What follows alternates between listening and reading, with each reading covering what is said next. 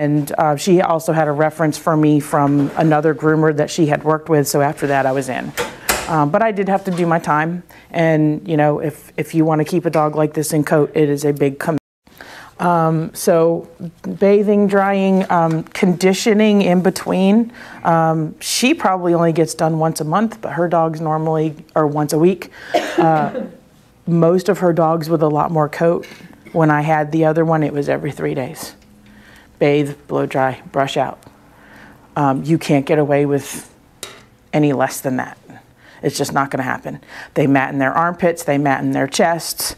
She got done out Wednesday or Thursday when I talked to her, and she still had some little tangles starting right here at the back of her feet here and here. So you really have to, even with this little bit of coat, she still has to get done every single week. And I'm sure probably when she gets shown, she gets done more than that. But when I talk about the differences between what we do and what breeders do, this has been kind of something that makes me feel bad, because when I speak about it, sometimes people think it's a negative thing. It's not, it's just a different thing. So this back coat would not be acceptable in grooming competition, okay? She just came back 3 weeks ago. And I know that all of this didn't grow in 3 weeks. Some of the undercoat did, but in grooming competition, they want to, when you go through this and card this out, they want it to be shorter and flatter and tighter to know that you're keeping up with that dog's coat. When they show the dog, they want it to look good that day. They want that dog done, they want it finished, they want its championship. If she was gonna special her, she would keep growing her and keep working on it, and then as soon as they're done, they're done. Okay, people can tell you all they want that these dogs should look like this. I've had people come on my Schnauzer video on YouTube and be like, why'd you cut that dog down? You're not supposed to do that to her. I'm like, she's 14 years old. I'm not hand stripping her anymore. Yeah. When I stopped hand stripping her when she was like 9 and started cutting her down, because I'm not going to do that to her. So no matter what anybody says to you, you know, she's getting shaved with a 10 blade. Everything but her ears before I take her home. So it's beautiful and it's lovely, but this is not something that people normally keep their dogs in. If they only have one dog and they only have one life and that's all they want to do, then that's great. But that's not what happens. My poodles get taken down. You know, she's got one poodle, so she keeps him like that, and that's great. But when I'm showing my poodles, as soon as they're done, they go back, even because I show you, Casey, half of them go into a modern trim by the time they're 1.5 years or 2 years old, or a modified continental or something like that, because I like my dogs to be dogs. And these dogs live in a beautiful kennel and they're very well cared for, but you know, it is her operation, and this dog will get cut down, and if she's going to keep her, she'll keep her. If not, she's going to probably a breeding home, or maybe even a pet home if they decided not to breed her. It just depends. But this is just not, no matter what anybody says, this is what we do, so we know how to do it. So we understand the breed standard, and then after that you can do whatever you like. Oh, well, somebody's grumbling in there. Something that the show breeders also don't do is they don't generally shave out pads of feet on spaniels, which I tend to do a little bit more because of grooming competition. And again, that's something, if you have one of these dogs and they're sensitive to you shaving out the pads of your feet, you need to point that out to your judge. This is a show dog that's never had their foot pads shaved out before, so they understand that you didn't leave that hair in there on purpose, because that's one of the differences. They also don't shave hoochie coochies, testicles, or penises. Okay, they don't do that. It's actually protection for them. I made the mistake of, like, one of the first dogs that I groomed for her was a female, and when I cut her down with the 10, I also shaved her hoo-ha. It was bright red and this big around by the next day, because she'd never had it trimmed. It was 10 blade. She'd never had it trimmed before. So all of a sudden she's now in her kennel going, you know, and rubbing it because it feels weird, you know, so she made it sore. So, you know, she said, please don't do that, just go around it next time. And she said, and then I'll deal with it. I'm like, okay, you know. So there's a lot of differences in what, you know, show breeders do as opposed to groomers doing grooming competition. And some of those things cross over eventually. But the reason I wanted you to come see this back coat, because I also want you to see what happens when this is done properly.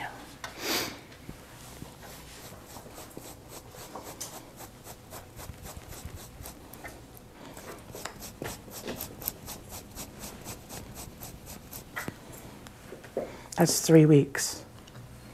And a spot that big.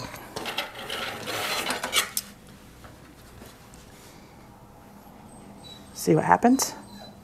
See how it starts to get a little bit shinier? It starts to lay down. You can actually make this coat on the back of their neck lay down by doing that. So one of the reasons that the coat here and here is kind of sticking up is because that's where it's been thinning sheared before, or something has happened. The collar has broken it off. See how it's sticking up?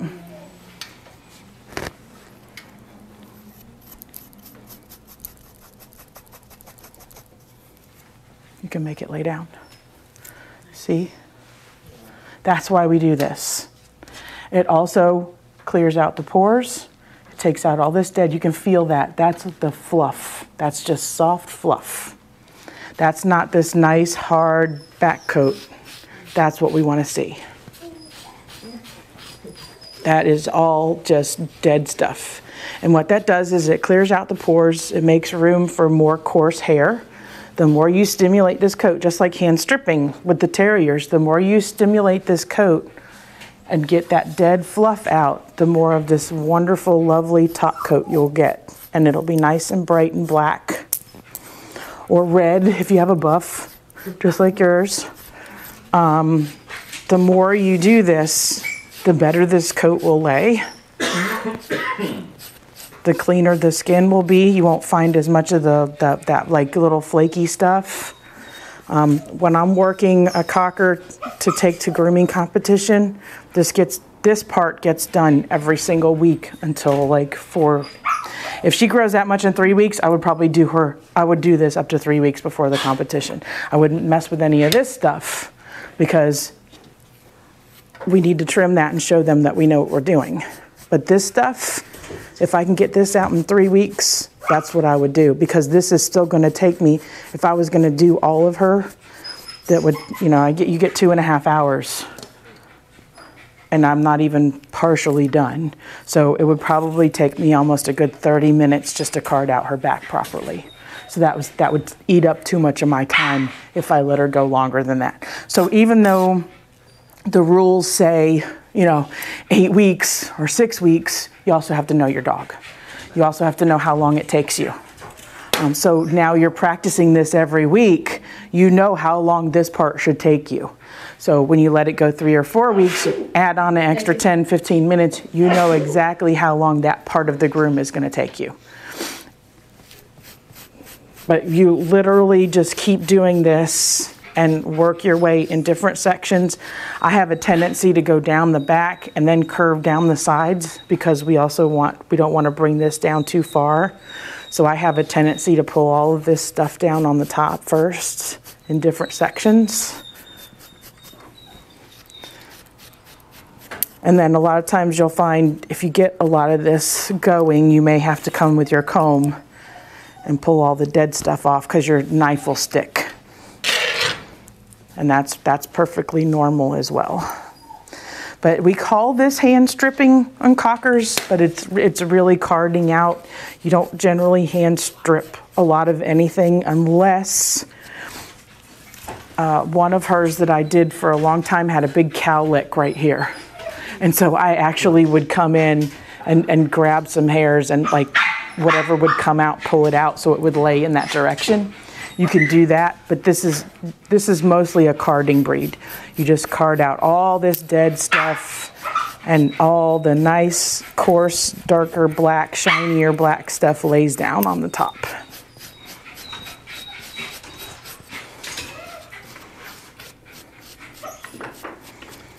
And then you can card the top of the tail too, but be careful not to take too much of this out so you end up with a little dip before the tail. You normally will come in there with, you'll also see that sticks up a little bit. That's because we come in there with thinning shears and make that lay down as opposed to carding it all out, because then you can make a hole. But you do need to card it a little bit so it stays healthy. And even on cockers that I clipper them, I will, before I cut them, about every other grooming, I'll go through and card through their back. The skin and yep. Yep. Yep. I'm gonna ask that. Yeah, and it also cuts down on your clipper lines because you've got all of this. This is what makes clipper lines right there. So even if you're clippering, So it's going to be a really nice finishing touch. yeah, if they will tolerate it, terriers and spaniels, do that. If they're coming monthly, do it at least every other month, because that'll cut down on your, this is what makes the clipper lines. That's what sticks in your clippers because it's soft. Yep, and that's what gathers the dander. So those are the things that cause your clipper lines on your terriers and your spaniels, even if you're clippering them. If they'll tolerate the carding, then go ahead and do it a little bit, just to help keep their skin healthier. Cut down on. You'll have a nice smooth clipper. And always grab the skin and the fur in front of where you're working, so you're not yanking on them. And as you can see, she's had this done since she was probably 8 to 10 weeks old. Lindy starts doing just a little bit, and so she's used to it. So you may find, you may run into dogs that just won't tolerate it, especially some of the cockers that aren't bred well and they've never had it done. Don't forget it. It's not a big deal. But if you have a nice one like this that you're working on, even if they end up getting clippered, just get all that dead stuff out of there.